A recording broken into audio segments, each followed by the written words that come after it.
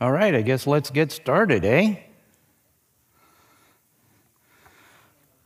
It's really good to be back here at Stir Trek. Every time I come to Stir Trek, I feel like I'm reconnecting with my tribe. Have you ever built a gadget or a gizmo or a thingamabob and then had troubles changing its configuration? Maybe you went from a dev environment to production and you need to change Wi-Fi credentials. Or maybe you have a robot that you want to just drive around in real time. Or maybe you need to change the set point of your mash pot on your experimental microbrewery. Well, I was in that exact predicament with a gadget that I'd made. I despaired of ever finding a good solution until I remembered about .NET MAUI. MAUI is the Microsoft's multi-platform application user interface framework. It helps you build apps for multiple platforms from a single code base. That means one solution targeting Android, Windows, iOS, Tizen. I'll be working with the Microsoft toolchain in this session, which means Visual Studio 2022 Community Edition and Visual Studio Code. Now, if you want to see MAUI development with the Apple ecosystem, then absolutely check out Sam Basu's talk this afternoon, Open Source XAML Takes You Places, at 1 p.m. in Sith. Now, if you're more familiar with web development, you might want to corner Heath Murphy or Sam Basu and talk to them about PWAs and Blazor WebAssembly. Heath gave a talk this morning about the death of mobile apps. Well, we're going to show him. By the end of the session, I hope you have ideas for ways to control your own gadgets and the confidence to try out that development with .NET MAUI. My gadget is made from a Raspberry Pi Pico W, a Pimeroni Pico Unicorn pack, and the MicroPython runtime. The Pico W is a dual-core microcontroller with 2 megabytes of flash memory, 264 kilobytes of RAM, Wi-Fi radio, and a Bluetooth radio. It also has the GPIOs and all that other wonderful good stuff. The Unicorn display is a 7x16 matrix of RGB goodness. And the firmware is the MicroPython runtime provided by Pimeroni, and it includes support for all their products. Altogether, they make up the Conway's Game of Life gadget. In the first version of the Game of Life gadget, the state machine initial state, or its seed, is hard-coded as a Python dictionary literal.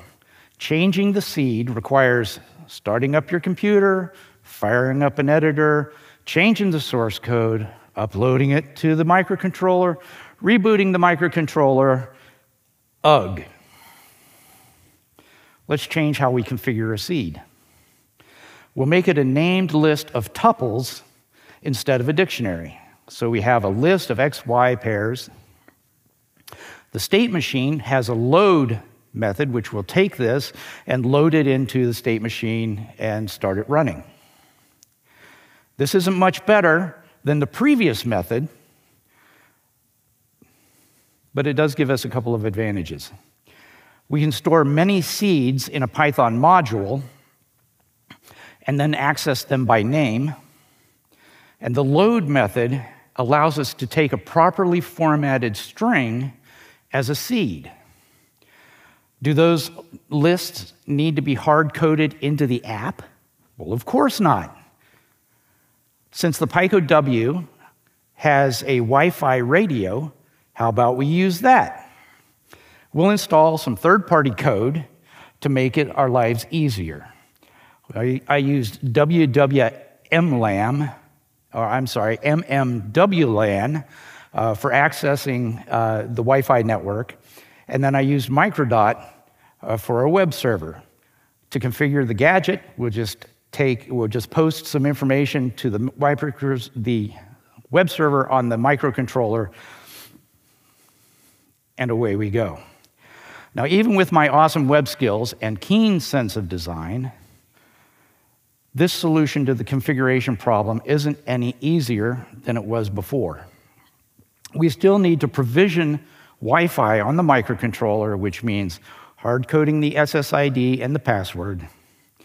We need to know the URL of the web server, and the user interface is ugly. How about the other radio? It comes with two. Let's use Bluetooth. First, we need to get Bluetooth running on the Pico W. We have two options here. We can do it ourselves, or we can use a library. Since we want to succeed, we're going to go with option number 2.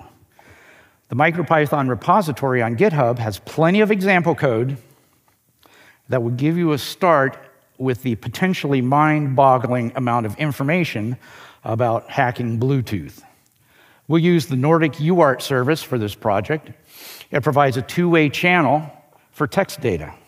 I copied 2 files from the repo into my project because I may not know all the ins and outs of Bluetooth and MicroPython, but I do know how to read code. When looking at example code to determine what to incorporate into a project, I have 2 criteria, and that's simplicity and pragmatism. It's hard to argue with it works. Actually, using the module is simple. First, we'll define a receive callback. This callback saves the received object so that the gadget will use it when it boots up the next time. It loads the received list of tuples into the state machine. Next, we instantiate a Bluetooth object. This also starts advertising so that the gadget will be visible to Bluetooth scanning. And finally, we'll set the service's callback. Now, if you need more functionality out of your UART connection, take a look at the BLE UART REPL example in the MicroPython code base. We want the gadget to continue blinking as well as respond to Bluetooth events. There's a couple of ways to do this: preemptive multitasking or cooperative multitasking. Both have a set of processes or tasks that need to be scheduled by the scheduler. The difference is how the scheduler regains control from the process. In a preemptive scheduler, a process is interrupted by the scheduler and then control passed to the next process. Since the scheduler has to interrupt the process at any point in its execution, the scheduler needs to manage the process's state. Another way of doing it is cooperative multitasking, or using a cooperative scheduler. In a cooperative scheduler, it's up to the process to release control when it's in a valid state. The scheduler doesn't need to manage so much state and can be simpler. It's very good when you have a microcontroller with 264 KB of RAM. MicroPython provides a cooperative multi-scheduling environment in the form of the async IO library, and that may just be Python too, wouldn't it? Okay, so we have Python up and running on our Bluetooth device. Are we sure? Is it actually running? Is it actually working? How can we test it without writing the entire app? Well, I downloaded an app named Serial Bluetooth Terminal. It opens a connection to a Bluetooth LE device and then sends and receives text with that device. This one has a handy macro function, and I just assigned some Python source code to these named macros, and I can connect to my Bluetooth device, send the string, and see the change on my device. It's a really good way of testing your proof of concept. Now, while testing the program, I found that there are a number of macros that didn't seem to be working properly. The longer macros were getting truncated. I just decided to buffer the information until I had a complete string and then send it off to the device. So that's what we're going to be writing an application for, to handle this Bluetooth configuration. So far, we have a gadget made with a Raspberry Pi Pico W a way of set configurations over Bluetooth, a mechanism to persist configuration across reboots, and a tool to make sure it's all working properly. Next, we'll look at the Android app we'll build to configure the gadget, which is why we're here. Let's get an idea of what we want to build. A ballpoint and a napkin is a really good way to wireframe or to wireframe your app. You can also use Balsamic or Pencil, any of those tools. You could also just crack open Visual Studio and start writing an app, but it's still a good idea once you get a feel for the environment to go back and kind of map out where you want your app to go. Our app is going to have two screens. The seeds screen is going to give a list of seeds and a button to edit the seed, and then a way of sending the seed to the device. The devices screen manages the Bluetooth connection, and it provides a button for scanning for available devices and connecting to a specific device. Like I mentioned, we'll be using Visual Studio 2022 Community Edition to build the mobile app. Because I have an Android phone and not an iPhone, I'm going to be concentrating on Android. If you want to build for iPhone, there's tutorials out there to help you. So fire up Visual Studio Installer and install the multi-platform app UI development workload. After installing that workload, launch Visual Studio and create a MAUI app. The new solution has example code and links for documentation and tutorials. Now, I don't know about you, but if I fire up some example code, I like to see if it actually compiles. So we're going to hit the F5 key, or the Run button, and see the example running under the Microsoft Windows machine target. It's nice that the example compiles and runs, but that doesn't really get us to the multi-promise of multi-platform. So there are some tasks we need to do before we can debug our app. First, we need to make sure that the Android SDK is installed. So from the Tools menu, select Android SDK Manager, and make sure you have the SDK and emulator installed. Next, you want to go up to the Tools menu and find Android Device Manager. Create an emulator. This is just with the default values, and then start the emulator. Next, we need to enable the Android target in the properties sheet of the project. And second, since we're going to be side-loading this app, we need to set the release bundle format to APK. So select the emulator that you created earlier from the runtime download there. Hit the Run button, and marvel at our multi-platform app. Finally, we get to the whole point of this session, and that is multi-platform development with MAUI and .NET. So I'll be concentrating on describing the features that I used to build this tool for my gadget, and some of the places where I stumbled. Remember, the MAUI default project welcome screen had a lot of good links there to information on how to program in .MAUI, both from Microsoft and from third parties. Just as we depended on third-party code in the gadget side of things, we're going to use third-party code here in the mobile app. The first one is the plugin.ble, which is available on NuGet. That's going to provide access to the hardware, the Bluetooth hardware that we're going to manipulate.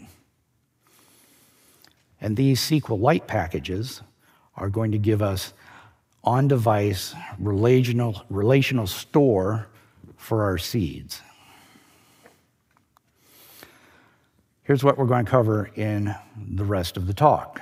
MVVM, dependency injection, XAML, navigation, services, hardware, debugging on the metal, deploying to Android. It seems like a long list, so let's be about it.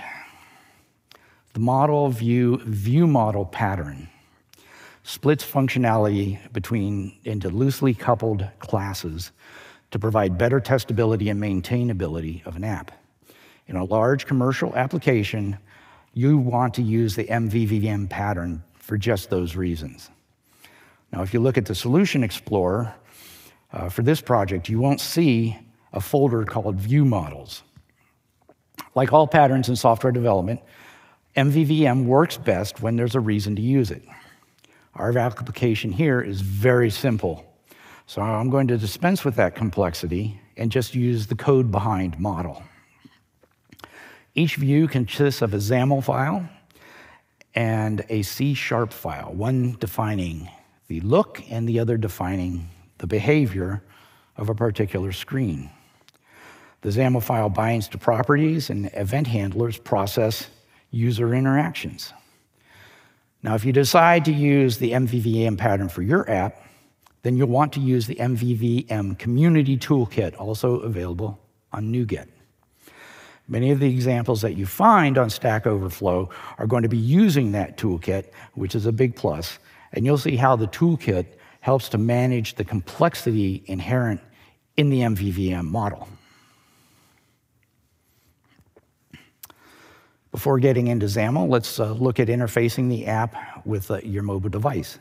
Your phone has a bunch of hardware on it. It has location, it has sensors, it has audio, video, Bluetooth, Wi-Fi. We need a way to interact. We need software to interact with this hardware. That software we're going to bundle up into a class, in this case, BLE Manager. Now, there's a couple of ways we can get the BLE Manager into the code behind file for our page, where it can be used by the page for, stuff. One of those ways is we can just instantiate the BLE Manager within the constructor of the page. The other way we can do this is pass an instance of BLE Manager into the page constructor as an argument. This leads to tightly coupled code. In the second example, there we go. So we don't want instance creation to be mucking about in our code behind file. We'll inject it into the app using dependency injection. The magic of automatically passing objects is provided by something called an inversion of control container. This breaks the coupling between the device page and the BLE Manager and allows for better maintainability and a cleaner code base. So how do we invoke this sweet, sweet magic? The MAUI program class is the entry point of your app and is created as part of the solution template. Now, we register the types of the service classes in the container. Here, we're telling the container that whenever a Bluetooth manager is required, we're going to use a singleton instance that we've already created. So every time we need a Bluetooth manager, we'll use the same instance. We can also register transient objects. In this case, the container will create a new instance of the seed edit page every time one is required. Now, the seed edit page will use instances of dependencies that were injected earlier. So in this example, the database. Extensible application markup language, or XAML, is how we describe the user interface of the application. A XAML element describes either a layout or a view. Properties on these elements define the visual details of the element. They define child elements, and they bind values to the underlying page instance. So a layout determines how items are positioned on the screen. So a stack layout will position elements in a single column or a single row. A grid layout positions things based on row and column identifiers. And a canvas just gives you something to draw on. Views, on the other hand, are the actual components that the user interacts with. If you had a really long list of items to display, you might put a collection view inside of a scroll view. Your collection view might lay out the properties of each item in a grid, and then that is going to use a label view to actually display the values. The hierarchical nature of XAML might make you wish for a visual designer, and that tool is called Blender. It's included in some of the Visual Studio workloads. It's really geared more for animations, desktop, and Universal Windows program development, but it is available with the Community Edition. A simple app such as this doesn't really need a visual designer. The hot XAML reload functionality makes it really easy to tweak your UI. XAML tends to be very dense, so it looks more complicated than it actually is. There's a lot of information on screen you have to look at, but it doesn't take long to figure it all out. So every XAML file is going to have a corresponding C# file, the code behind. It's going to contain the actual code that is run when the user interfaces or interacts with the application. Properties hold values that the XAML will bind to for display. Properties can be scalars or objects or collections. Event handlers are invoked when the user interacts with the app and or whenever lifecycle events occur. Service references are instances of classes that provide persistence, validation, business logic. The code behind file is where services are injected by the IOC container. Navigation. The MAUI shell contains a URI-based navigation mechanism. It uses routes to go from one page to the next. Using XAML, you define a tab bar. In this case, we have 2 tabs, seeds and devices. Other routes are registered the same way. This is the route for the seed edit page. When you click on the little button over there on the right, the event handler for that button will call shell.current.goToAsync with the seed as a parameter, and your edit page will come up. Now, the BLE Manager class that I've talked about earlier controls scanning, connecting, disconnecting from the gadget over the Bluetooth radio, as well as sending data to the gadget. That's not the hard part. In fact, with the amount of example code on the web, it's pretty easy to take those examples and bend them to your will and mold them into the shape of an app that you're looking for. The hardest part was getting the permissions correct. It seemed like every Stack Overflow post or blog entry listed a different set of permissions that were required to get Bluetooth working. Here's the secret. Bookmark the developer documentation for whatever platform you're looking at. In my case, the Android developer documentation gave me an exact list of the permissions I needed to be able to scan. Once I added those into my app, I was able to scan for my gadget. Whew. Okay. So the emulator, when you're debugging your code, the emulator gives you access to a lot of bits and pieces of the emulated device. You've got mapping, camera, audio, all kinds of things. But what it doesn't give you is any way to emulate Bluetooth functionality. So that whole BLE manager, we can't test that to see if it's working properly. So how are we going to do that? We are going to debug on the metal. We're going to, instead of building a distribution, copying the APK file over to the device, installing, loading, running, determining that something doesn't work and go back, we're going to tether our device to Visual Studio and debug on an actual device. Oh, got ahead of myself. To do that, we have to prepare the device. We have to put it into developer mode. So, navigate to your software information, tap 7 times on build number, and you will activate developer mode. Navigate back to the settings, and select developer options, and enable USB debugging.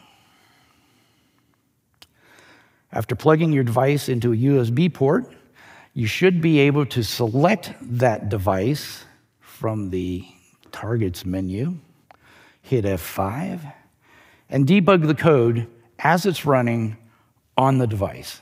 Here I've set a breakpoint at the device detected handler, and you can see I've hit the breakpoint, and my device is happily waiting for me to continue.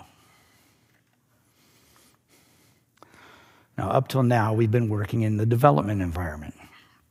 It's time to put our app onto a device so that we can actually use it when we are out and about in the real world. To do that, we need to build a release, publish it, distribute it, sign it, copy it to the device, and install. First, we'll build a release. Select Release from the Solution menu, and then Build from the menu. Next, we need to package the release into a format that we can transfer to our mobile device. Selecting Publish from the menu will package up the code into an APK file. Click the Distribute button to bring up the channel selection dialog. Now, because the package format is APK, the Ad Hoc button is highlighted. If you want to distribute over Google Play, you need to change the package format to bundle in those project properties. Finally, we need to sign the package.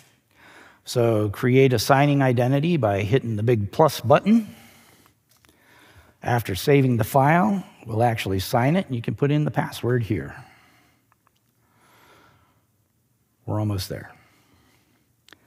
Copy the signed APK to your mobile device, navigate to your Downloads folder, open the APK file. Now, right here, if you get a bad format exception from the installer, it just means you're trying to install an unsigned package. Make sure that you copy the file from the signed APKs folder.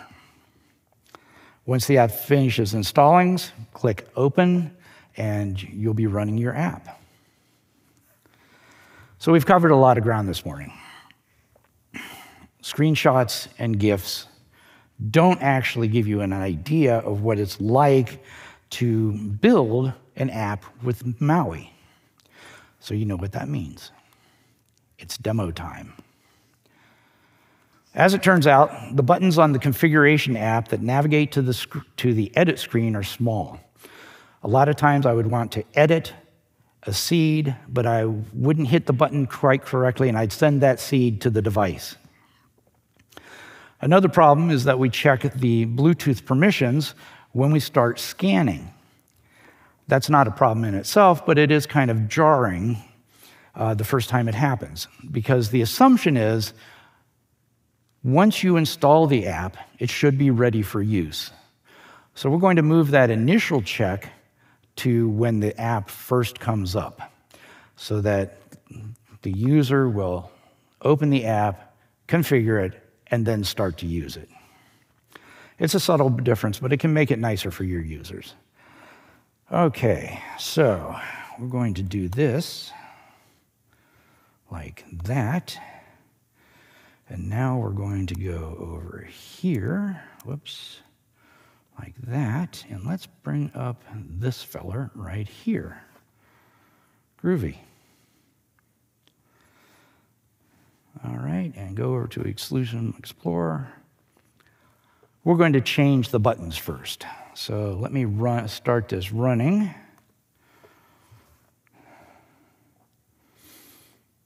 Any questions? Comments? Yes? I had a few I posted on Discord, but I'll go ahead and ask them. Okay, great. Yeah, thanks for using the Discord. So the first question is, you added the VLE manager as a singleton. Is there a reason that it's a singleton? Is it locking the hardware? Is it only one able to use the radio at a time? Why did I make it a singleton? Because it's... why did I make it a singleton? It seemed to work, for one. I assumed when I started it that there would probably be some sort of state that I would need to manage over that Bluetooth connection, and I wanted to reuse that information. So that's really the reason you would use a singleton, if you needed to reuse this information across each time that you would use that particular service. Okay, I wasn't sure if it was like locking. It probably, if I look deeper into Bluetooth, I'm sure that would be something I would want to do at some point in the future. The question was, why did you use a singleton for the BLE manager when you're registering? And the second question I had was, you mentioned that you were unable to use the emulator to do Bluetooth connections. Is that a limitation of the emulator? Is it a limitation of your PC's hardware that it didn't have a Bluetooth radio? No, that is the emulator. And I didn't search very far for it, to tell you the truth. I looked at the list of things that it had, and I didn't see a Bluetooth icon, which led me to believe that there is no Bluetooth on the emulator. And that's why I dove into the debugging on the metal. So we're going to actually use the Bluetooth on the device to debug it. And as you saw, it hits breakpoints. It's really pretty cool. You're welcome. That question is the lack of Bluetooth a function of your environment or a function of the emulator? And it was because it's not in the emulator. Here we have, the application running in a debugger in the emulator. And right here we have the XAML source code for this seeds page. What we're going to do right here, let's go up here. I'm going to change this from an image button. We're going to use a different view. We're going to change that to be a button, which makes this particular piece of information incorrect. And button dot image source. So we're going to, instead of using text to fill in the button, we're going to use an image. And why are you, there we go. You just saw an example of hot XAML reload. If you look over on the right-hand side, those buttons are now buttons and not simply a teeny tiny icon. We're going to change the size of it, IUM. Let's change the color of let's change that to white. Hot XAML reload. It allows you to tweak your UI. It's very cool. Now then, I wonder what was the next bit here. Oh yes, we were going to change where we are going to check for that first check for the Bluetooth permissions. So we'll go down here. We are in the seed list page. This is the code behind. Oops, there we go. This is the code behind for the XAML that we just saw.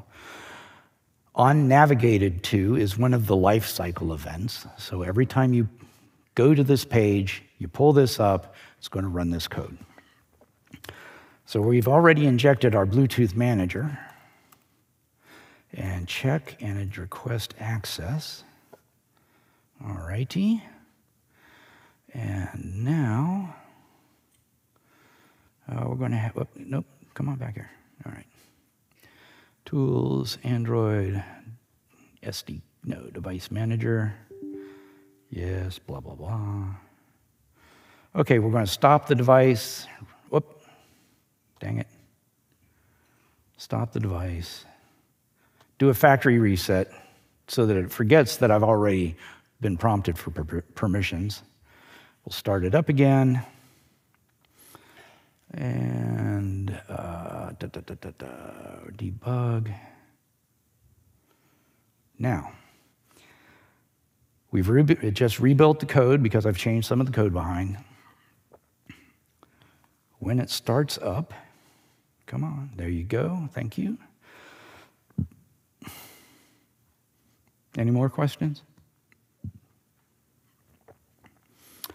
If you're adding questions to the Discord, I will be monitoring that all day if you have something pops up in your head, and I'll answer them as soon as I can. But it is Stir Trek. There's a lot of neat stuff going on, but I will get to it.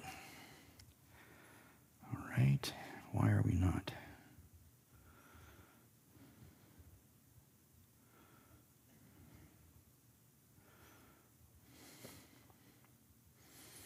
And here I thought making sure it was plugged in would make things a little quicker. This is only because we stopped and restarted the emulator.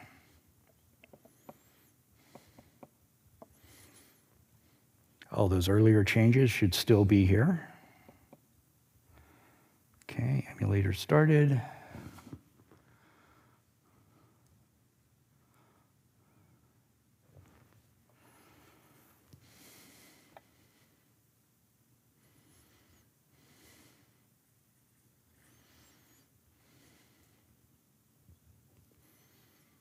Okay, well, at least it found the device.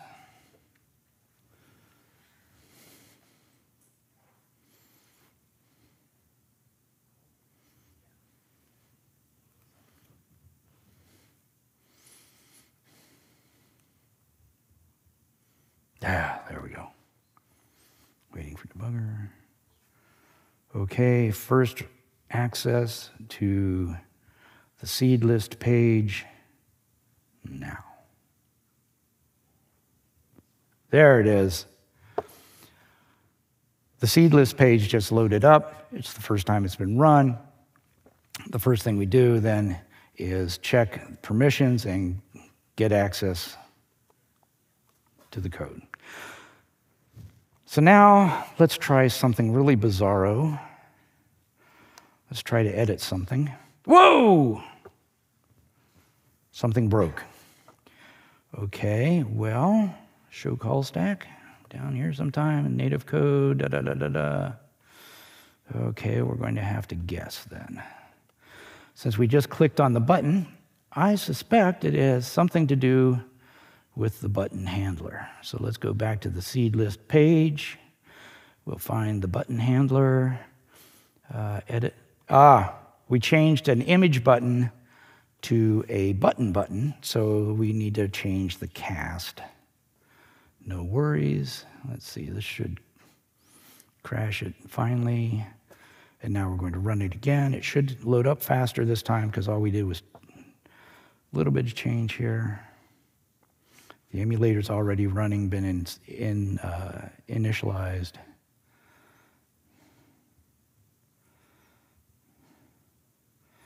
Bada bing, bada boom, and it's working. So that's what it's like to build a mobile app using .NET MAUI. You don't need a big fancy designer. Hot XAML reload just allows you to tweak the UI. Debugging the functionality is a breeze because of the Visual Studio's just wonderful debugging environment. All right, so let's go back here. And like this. I'll be darned. I love it when technology works. So there's still a lot more in the MAUI ecosystem. we didn't cover things like sharing resources across views using resource dictionaries, advanced binding paths, changing icons and colors, or we didn't cover local data persistence. That being said, don't worry about it. If you can identify the business end of a soldering iron, then you have what it takes to build multi-platform mobile apps using MAUI for configuring your gadget. Start with some sample code and mold it into what you need. Pretty soon, you'll be driving your microbrewery rover around the block, and your neighbors won't know what to think. So thanks for coming to my session. I really appreciate it, and I'll see you around. Don't be afraid to stop me in the halls if you want to see an actual demonstration on the phone with a device. Come talk to me. Thanks a lot for coming.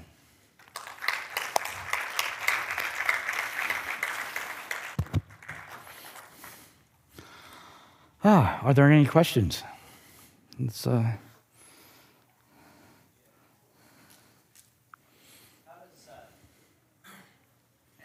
MAUI handle targeting different devices as far as like having code sections that would run under iOS versus Android? Absolutely. Let me bring back up Visual Studio and we'll go over that. The question is, how does .NET MAUI handle the multi-platform piece? There we go. Up here, we'll stop. We'll leave the debugger. Go back to the Solution Explorer. Right here under Platforms,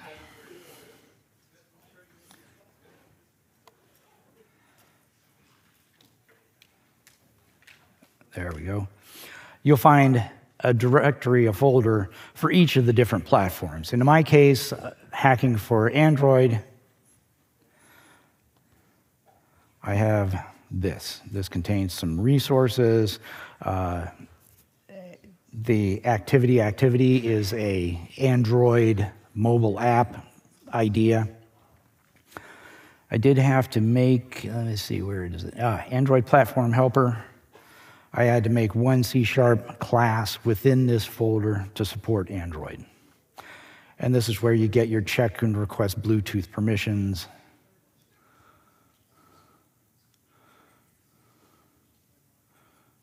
There's the permissions.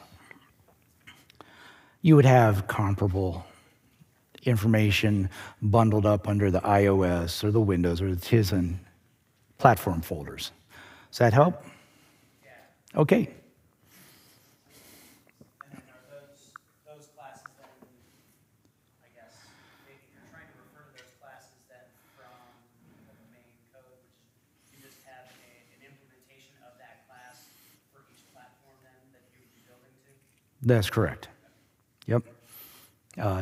Mainly because different platforms have different ways of doing things. And even though we're managing the entire project with multiple platforms from a single code base, not all of that code is going to be used for each and every platform.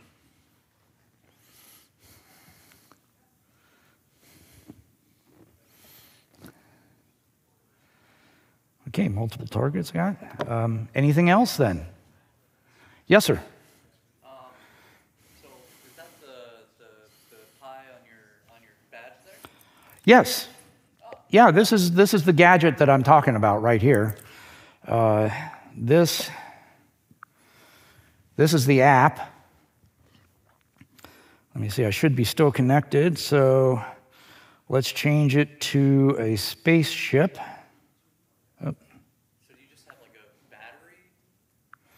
Yeah, it's okay, there I've just changed the pattern to be a lightweight spaceship. Oh, I'll be darned. How about that, huh?